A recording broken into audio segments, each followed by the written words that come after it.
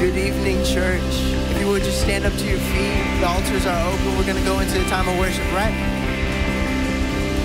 Come on, let me see your hand.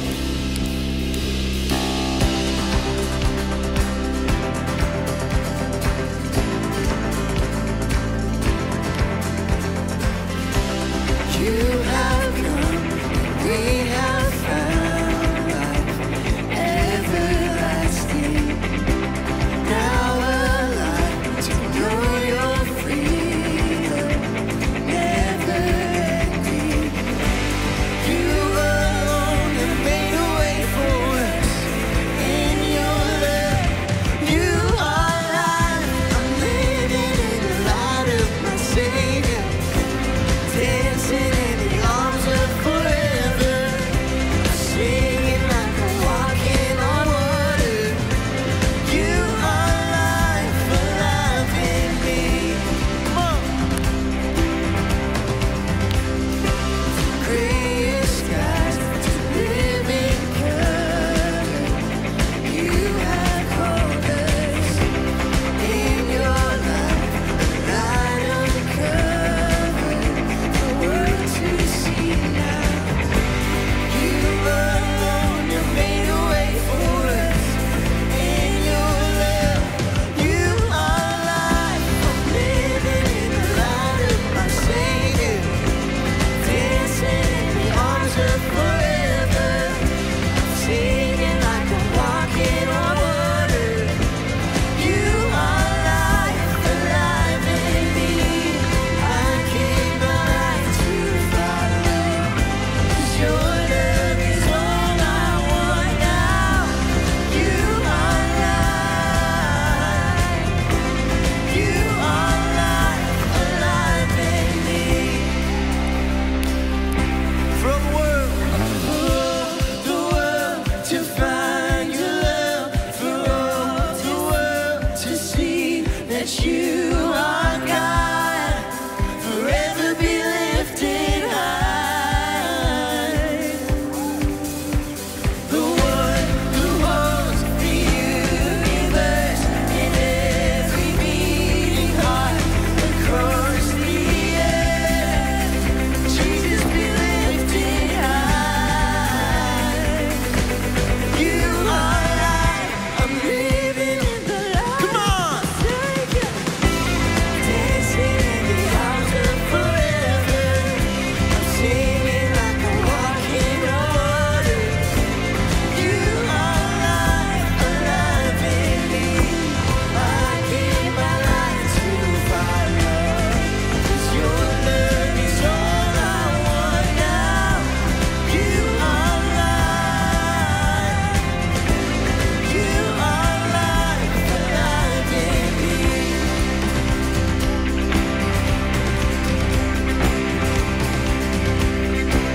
Come on, give him a shout of praise.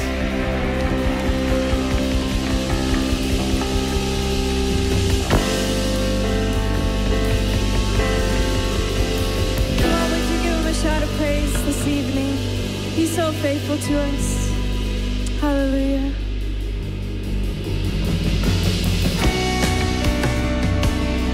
Oh, we thank you, Lord. Come on, would you lift your hands from the front to the back? Oh, you're so good to us.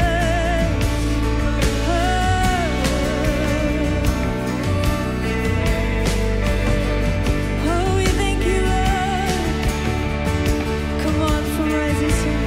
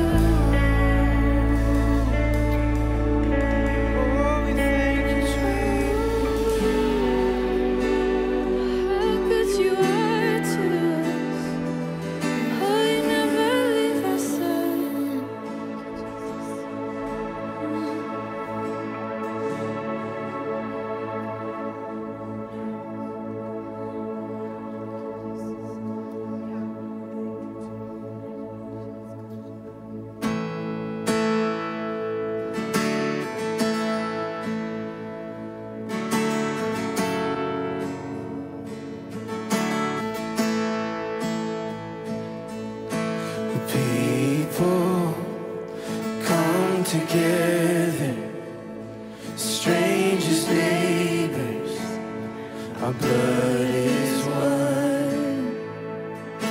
Children of generations, of every nation, of kingdom come. So don't let your heart be troubled. Hold your head up high, don't fear no evil. Fix your eyes on this one truth. God is madly in love with you. So take courage, hold on, be strong. Remember where our help comes from.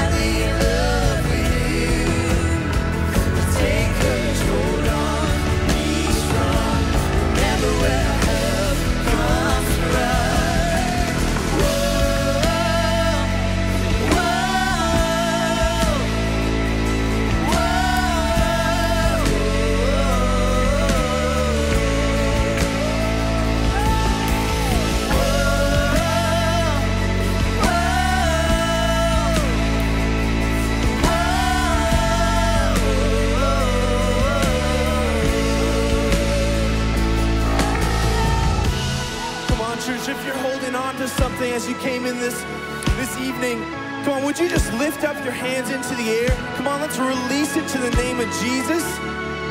Come on, let's sing this out. Swing wide, all you heavens, let the praise go up as the walls come down. All creation, everything with breath, repeat the sound. All the children, clean hands, pure hearts, good grace, good God. His name is Jesus. Come on, let's sing it out, church, with all you got. Swing wide, all you heavens, let the praise go up as the walls come down. All creation, everything with breath, repeat the sound. All the children, clean hands, pure hearts, good grace, good God. His name is Jesus. Swing wide, all you heavens, let the praise go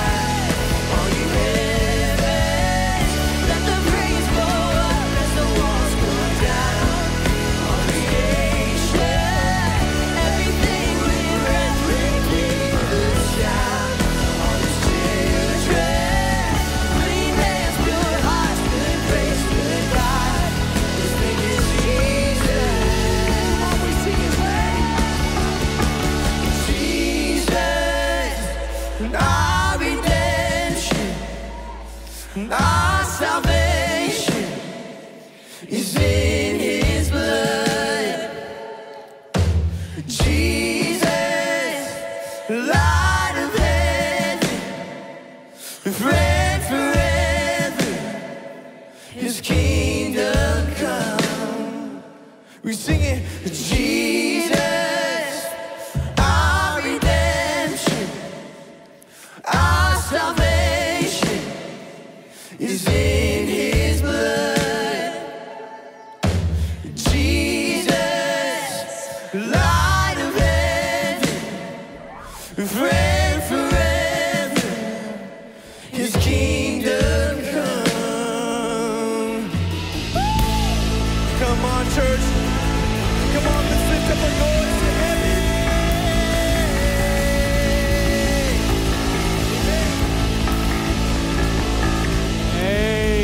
Amen. Are you excited to be here, church? It's going to be an amazing night. We're excited that you're here with us. As you return to your seats, shake a hand, get to know somebody that's around you tonight.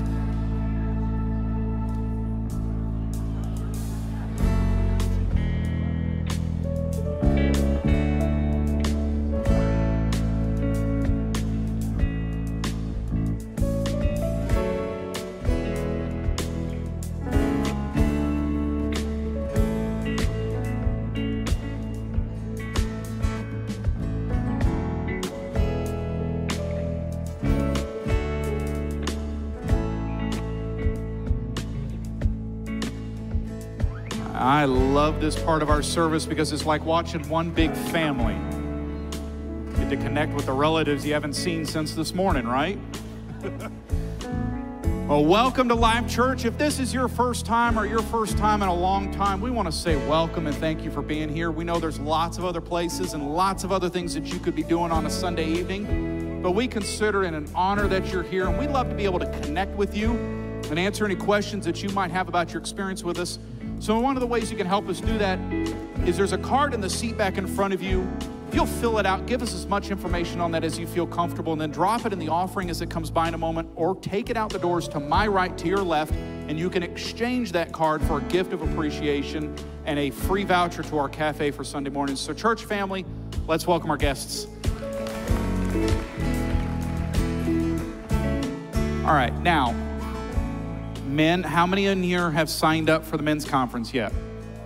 The rest of you have no excuse from this moment forward. Take out your phones right now. Text MEN, M-E-N, in case you were confused, to 31996. You're going to get a link to register in the text message that comes back to you. Click that link tonight, tomorrow, whenever. Register, sign up for it. It's an evening and a weekend that you're not going to want to miss. So we encourage you to do that. Take that link, send it to all your friends, your contact list. Tell them that you're paying for their registration or not. That was a joke too, but you laughed at the first one, not the second one. So I got 1 out of 2. So I'm happy with that. And then next weekend, we have the Watoto Children's Choir here Sunday evening. Are you excited? It is going to be a night not to miss. So we encourage you to be out here with us. We have had an amazing morning and an amazing day so far. If you weren't here with us this morning, it was Heart for the House. It is probably by far, this is my favorite weekend here at Life Church, because in a one-day time frame, we get to look in excitement of what God's going to do in 2019 through our Heart for the House initiatives. But we also tonight get to celebrate all that God did last year through our business meeting when we're done. So we get to look in anticipation and be reminded at the same time. And so it's an amazing opportunity. If you've not turned in your faith promise cards, you're either sitting on them or they're sitting next to you. So we encourage you to take them out, fill it out. It's the first Sunday of the month, so it's a missions offering as well. And there's another part to that. We're asking you to, in faith, extend a hand in giving. But part of that giving a hand in giving is also putting foot to action. So tonight, before you leave, see Felipe by Next Steps. He's got a table set up with all the local and foreign missions projects that Life Church will be engaging in. We encourage you to be involved as the feet of Christ in our community. Amen? All right, so as we get ready to continue tonight in giving of our tithes and our love offerings, my wife and I have attempted to be extremely intentional with our daughter. We believe wholeheartedly your language locates you. And so, for example, on Sunday mornings, Natalie goes in to the church extremely early in the morning, and I stay behind to wake up Evelyn. It's part of our routine, and I'll go in there and I'll wake her up and I'll say something to the effect of, hey, Evelyn, Bubba, it's time to get up. We get to go to church. We get to go see our friends. We get to go worship Jesus. We get to go see grandma. We get to go see auntie. We get to. I never want my daughter to think for a moment that we have to. I don't want her to go, well, we have to go to church. It's daddy's job. We get to go and do something. We get to go be a part of something. And I wonder sometimes, for me, how do I approach giving in my language? Is it something I have to do? I have to give 10% because that's what Scripture says. If I give 9.5%, I'm somehow a less Christian, but I'm sure not giving 10.25% because I'm only required to give 10% because that's what. Do we look at it as we have to give, or do we look at it we get to give? We get to be a part of something. We get to link arms with God. We get to be salt and light in our community. We get to be part of a house, as you will see tonight in the business meeting, that is invested in reaching the local and the communities beyond Wesley Chapel. So tonight, as we get ready to give, I encourage you to be a little introspective. How does your language locate you when it comes to giving? And let God speak to you and follow his promptings tonight. Amen? Let's pray. Father, we thank you for today, and we thank you for the opportunity we have to give. And we ask that you take our gifts to bring others into a right relationship with you. In your name we pray. Amen.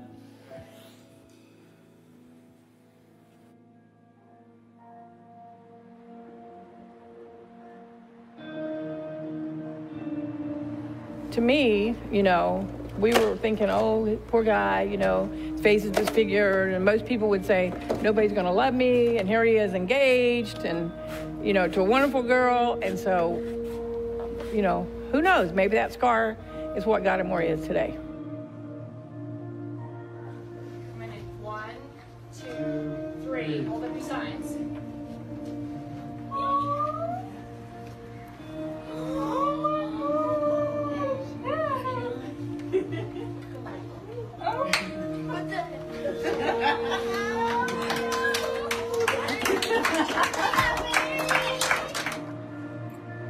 People think that when you serve together, it won't build you up together. When you serve together, sometimes one person is running a different point than another, and sometimes when you serve together, you might even be doing different tasks. But the whole point is that you're serving for God, and so when you're serving for God, you're edifying your relationship together through God. So when we serve together, we kind of have different areas where one of us is more in charge than the other. At the community center, he definitely tends to do things more than I would. And then when we work with kids, I tend to do things more than he would. That's how we figured where our strengths are, and we would rather support the other than see who would lead necessarily. And so I think we've learned to communicate over the years on who will take point in which aspect of serving. See, I love missions, and he's known that since we've met each other. And he's wanted to go for a very long time. So we did a lot of very intense fundraising together.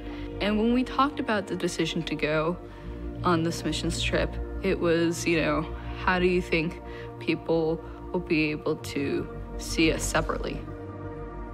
So when we went on the trip, we had a lot of fun. There were definitely times where we could hang out together and stuff like that, but we each also understood that there were times when we needed to go do our own separate thing.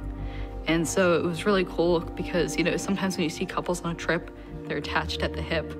They don't want to separate because it's their comfort zone. And it was really awesome to see that he was willing to separate from me so we could each enjoy the trip in our own ways as well. I haven't met a lot of the people on the team, but after this week, one of the few days we've been together, I feel like we've all grown closer together and more as a family. Yes. And that is another great experience because from my past, I really don't have great experiences with family. But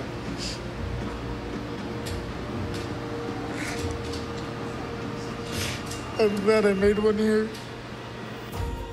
So for me, this has become my family. This has become an extension of my family. And it's really important to me that I have this as my foundation.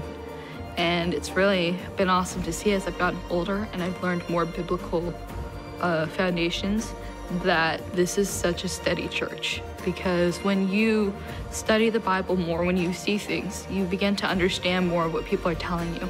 Because you're not being spoon-fed, you're actually learning for yourself. And so when you hear the pastor preach and when you hear him, which guest speakers he brings in, you can hear what they're saying. You know that what they're saying is appropriate to the Bible. You know what they're saying is for a firm foundation of God. And to me, that is really crucial, because the day that something like that changes is the day that you lose the church. Man, that was the third and the final video that we used this morning in our Heart for the House message. If you were not able to be with us in service this morning, you can go on our website and you can go ahead and click on and you can watch the entire service this morning. It'll include the praise and worship. It'll include everything. So we encourage you to do that. It was really an exciting morning. Got some really positive feedback as a result of the challenge that we laid to our congregation this morning. Have you ever been in a conversation with someone and their response to about another person, about another situation was, oh, they have trust issues? You know what I'm talking about? That phrase, they have trust issues. What it indicates is they have a difficulty in demonstrating trust. I want to talk about that tonight. I want to talk about trusting God in troubled times. Solomon, who is considered by many people to be the wisest man that ever lived, gave us these words of insight, I guess the best way to put it. He says in Proverbs chapter 3, verse 5, trust in the Lord with all your heart. You probably know these verses as well as I do. And lean not to your own understanding. In all your ways, acknowledge him, and he will direct your paths. Now, his father David gives us some very similar insight in chapter 37 of the book of Psalms, and you'll find in a moment that the apple doesn't fall very far from the tree, okay? He says in Psalms chapter 37, verse 3, David says, trust in the Lord and do good, dwell in the land and feed on his faithfulness. And then in verse 7, he says, rest in the Lord and wait patiently for him. Do not fret because of him who prospers in his way, because the man who brings wicked schemes to pass. And then in verse 39, continuing in that same chapter, but the salvation of the righteous is from the Lord. He is their strength in the time of trouble. Now let that soak in for just a moment. He is our strength in time of trouble. And then he goes on and says this, and the Lord shall help them and deliver them. He shall deliver them from the wicked and save them. Here's the reason why. Because they trust in him. Isaiah, the prophet, wrote these words. He said, thou wilt keep him in perfect peace whose mind is stayed on thee. And then he says, because he trusts in thee. Trust is an issue for us that we need to properly address, because we will all face troubled times in our personal lives. And so it really does require us, it sets forth the necessity to cultivate, to nurture trust in God. At the end of the day, regardless of your age, young, old, or in between, regardless of your age, regardless of your season of life, we will all face things like disappointment. Things don't go the way we want. Disillusionment, things don't go the way we want. Discouragement, things didn't go the way we want. We didn't get this outcome. We thought we were going to get that outcome, okay? We will all face things like uncertainty. We're not sure which way that thing's going to fall. We're going to face fear, and we're going to face frustration. On one hand, our life may be falling apart because of wrong decisions that we have made, or perhaps even though through no fault of our own, we experience upheaval. And we need to realize that at the end of the day, it rains on the just and the unjust. We just have to realize that we live in a really messed up society, culture, and world. Now, during these times of uncertainty, during times of fear and frustration, during times of discouragement, disillusionment, disappointment, what do we need to do? Here's the answer. We need to cultivate, we need to nurture a greater trust in God. We need to nurture it. We need to cultivate it. We need to protect it. Now, I want you to turn with me, if you have a Bible, to Genesis chapter 28 for just a few moments, where we're going to pull some principles out of the passage. It's the story of Jacob when he's at Bethel. And he has this dream, and there's a ladder. He has an open heaven. There's a dream. He sees angels coming down and going back up. And God meets with him. He has an encounter with God when he is there. And I'm going to start, honestly, with verse 13. And behold, the Lord stood above it and said to him, I am the Lord God of Abraham, your father, and the God of Isaac. The land on which you lie, I will give to you and your descendants. Also your descendants shall be as the dust of the earth. You shall spread abroad west and east, to the north and south, and in you and in your seed all the families of the earth shall be blessed. I don't know if you caught that, but that same promise was made to his grandfather Abraham in chapter 12. Now, let me continue reading here in verse 15. Behold, I am with you, and I will keep you wherever you go, and will bring you back to this land, for I will not leave you until I have done what I have spoken to you. At this very moment in his life, Jacob is facing some uncertain times. He's facing an uncertain future, and maybe you can relate. Maybe you're not sure what tomorrow, the day after that really hold for you. But there are 4 quick principles that I want to glean from verses 13, 14, and 15. The first one is this. If you want to take notes, I think these are 4 things that you can kind of anchor and put your teeth into. The first thing is this: in order to cultivate and nurture trust in times of difficulty, in times of uncertainty, troubled times, the first thing we need to do is we need to remember God's promises. Remember his promises. It says in Genesis chapter 28, verse 13 and 14, and behold, the Lord God stood above it and said, I am the Lord God of Abraham, your father, and the God of Isaac, and the land on which you lie, I will, as a promise, I will give to you and to your descendants. Then he addresses the descendants with, again, an additional promise. Also, your descendants shall be as the dust of the earth. That means you can't count it all. You shall spread abroad to the west, to the east, to the north, to the south, and in you and in your seed, all the families of the earth shall be blessed. In that moment, the first thing God does is God reminds Jacob of promises that he made in the past. Remember now, same promises were made to his grandfather Abraham. Remember Genesis chapter 12. I will bless you, and all the families of the earth will be blessed through you. Can I have some water, please? He basically says, I made a promise to your grandfather Abraham, and I made a promise to your father, Isaac. And I'm simply rehearsing that same promise with you. I'm reminding you of the promise I made to them. So God is saying, these are the promises. Now I need you to reflect on them, and I need you to remember them. He's saying, the very land that you're sleeping on, I'm going to bless you, and you're going to live here, and your descendants are going to live here, and you're going to be a blessing to the entire earth. This principle is not only true for Jacob, but I believe that we need to remember the promises of God for our own lives. The Bible says in 2 Corinthians 1:20, that all the promises of God in Christ are yes and amen. Yes and amen. Okay, so when we're facing difficulty, when we're living in troubled times, what we need to do is open up our Bibles and focus on God's word and on God's promises. I say this often when I talk about trust in the Bible. I grew up singing this cute little Sunday school kids church song, every promise in the book is mine. Every chapter, every verse, every line. My pastor that I sat under and served under in Fort Lauderdale used to say this: your future is as bright as the promises of God. Amen? All right, now, in some regards, it's a choice. Excuse me, let me clear my throat while I'll give you time to let that settle in. Trusting God is a choice. You made a choice to trust the chair. All right?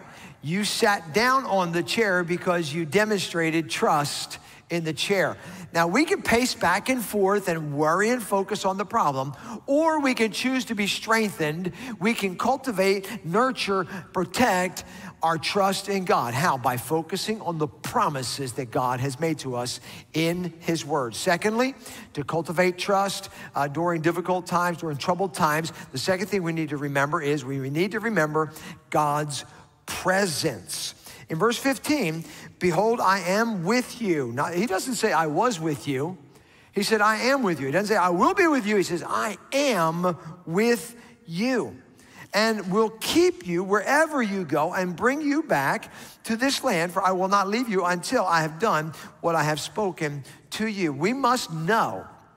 Let me rephrase that and restate that. We must know that God is with us.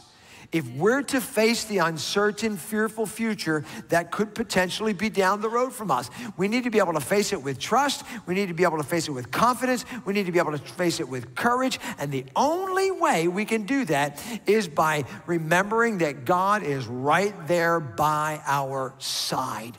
Obviously, Jacob needed to know this, so God reminded him of it in verse 15 that I just read to you.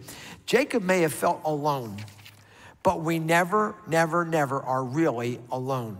There was an old hymn that I grew up singing, no, never alone, no, never alone. He promised never to leave me alone. Jacob was never alone, and frankly, neither are we. Let me rehearse a few thoughts with you regarding that. Psalms chapter 23, verse 4, David said, though I walk through the valley of the shadow of death, I will fear no evil, for thou art with me.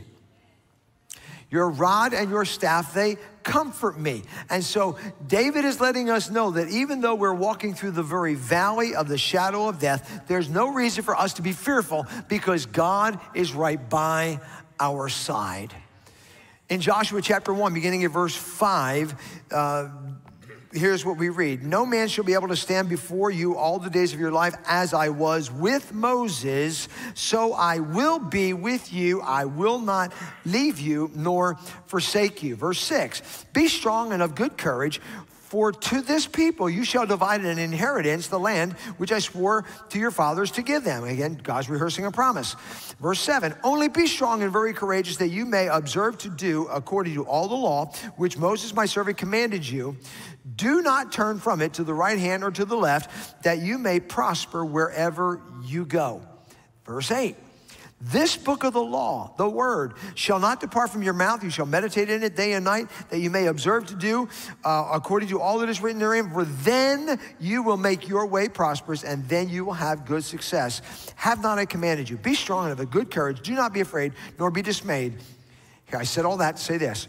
For the Lord your God is with you wherever you go. For Joshua and Israel, they were facing a season of uncertainty, and so God steps in and he reminds them, you're not alone.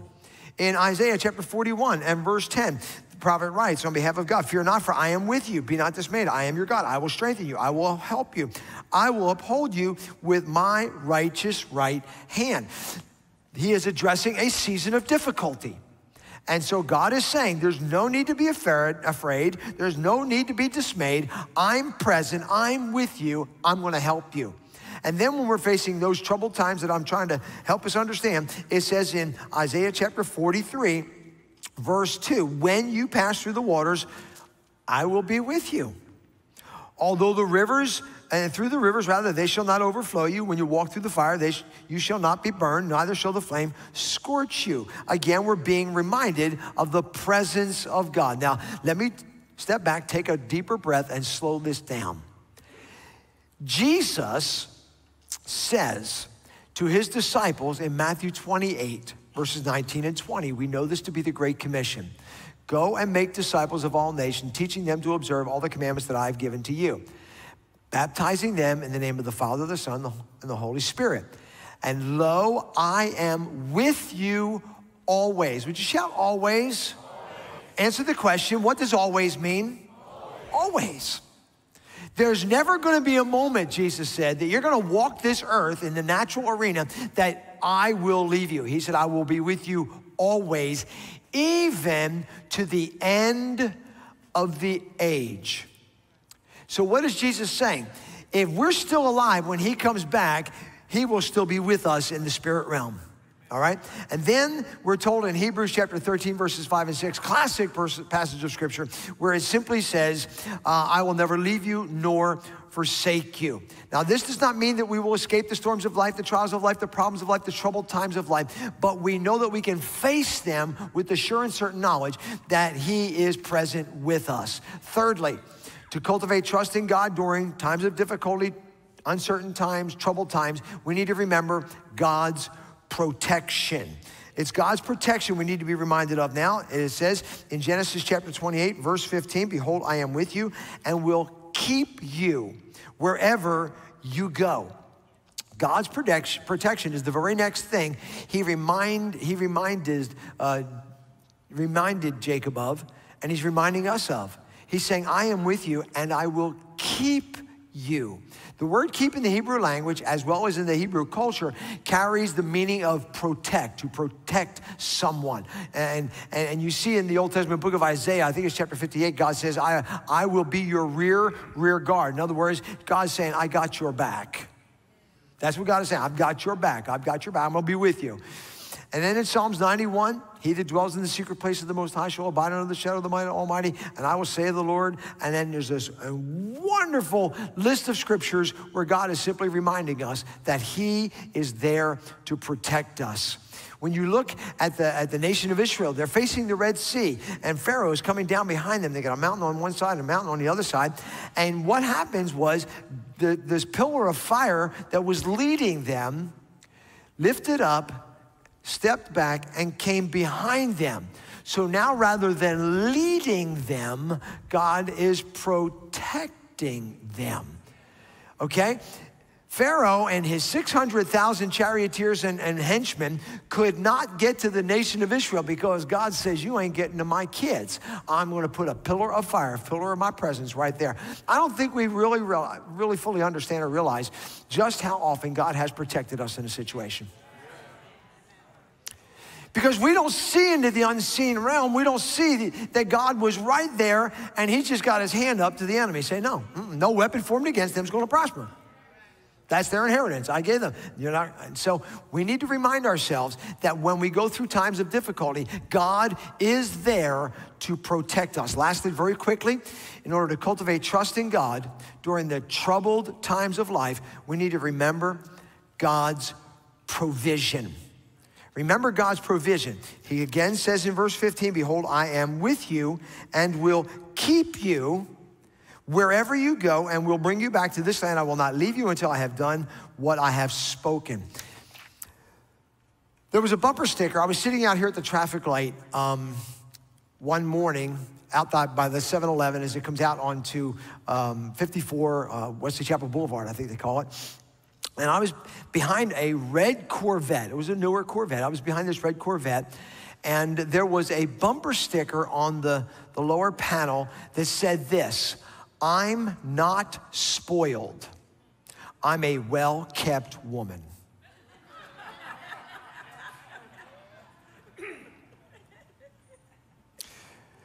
Well-kept woman.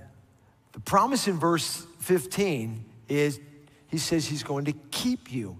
That word keep has a dual meaning in the Hebrew language and in the Hebrew culture. It not only meant to protect, as I've already covered, it also meant to provide for or to care for. So Jacob clearly understood this from his Hebrew culture, and he fully expected God to do both, protect him and provide for him. Yes, God's going to be his protector, but God is also going to be his provider. And somebody in the room needs to be reminded tonight that God will provide. You see, Jacob knew that God was going to provide his food and his clothing, his housing, his whatever. Now remind ourselves for just a moment, I know I'm just a little bit longer than I need to be right now, but I need to press this moment with you. Here's the nation of Israel. They just came out of Egyptian bondage where they were fed every day by the Egyptians. They had the leeks and the onions. They sat around the garlic pots and all that, meat pots and all that stuff, flesh pots.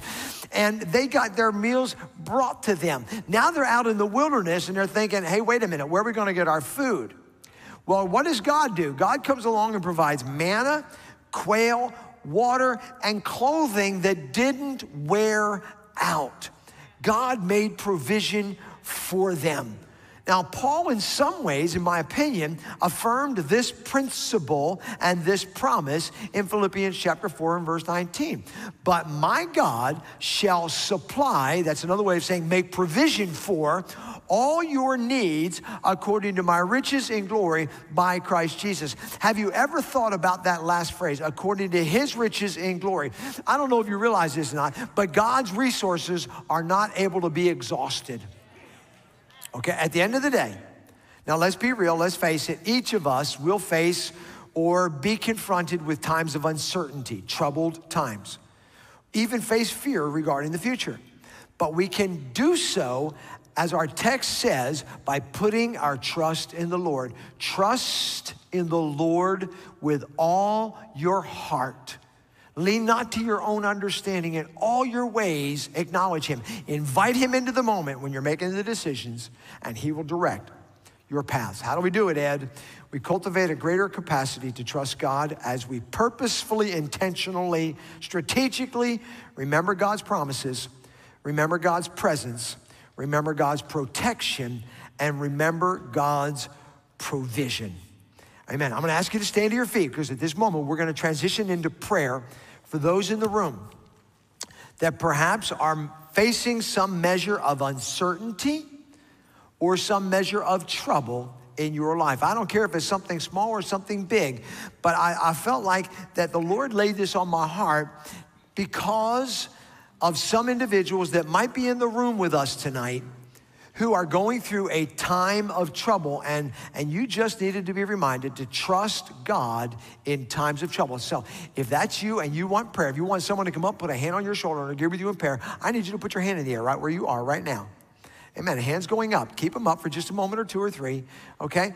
There's some individuals who have hands in the air. I'm going to ask some guys to get around the guys and girls to get around the girls. We're going to close out in prayer, corporate prayer in just a moment. I'm going to lead you. Just go ahead and gather around them real quick. Got some guys over here. Got a girl in the middle right here.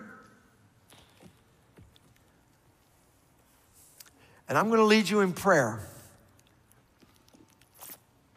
Now listen to what I'm about to say. Jesus said, whatever you ask in my name, I will do it. Jesus is the truth. He is the way, the truth, the life. Jesus is the truth. He can't lie. So no lies can come out of him. He's the embodiment, the personification, the very essence of truth. And so when he says, whatever you ask in my name, I'm going to do it, I step back, and what that does is it bolsters my confidence to pray in his name with assurance, certain confidence that he's going to do what we're asking him to do. So you that are being prayed for, you release your faith right now. Father, in the name of Jesus, we lift up our voices and we cry out to you on behalf of these whose hands have been raised in this room tonight, that God, they're walking through a time of trouble. They're walking through a season of uncertainty. They are coming out of a moment of disappointment or disillusionment or discouragement. They're facing fear about the future, frustration about their present. God, whatever it is that they are facing, I pray right now in the name of Jesus that you will somehow, God, remind them of your promises, remind them of your presence, remind them of your protection, remind them of your provision for their lives so that they will have the ability to cultivate, nurture, and protect an even greater capacity, an even greater measure of trust in you in the days ahead as they walk through a time of trouble. Father, we are asking it now in the name of Jesus with the confidence that you are able to do exceedingly abundantly above all that we would ever ask or think or dream or imagine or expect and believe for, according to your power that is at work in our lives. In Jesus' name, amen. Amen. Praise God.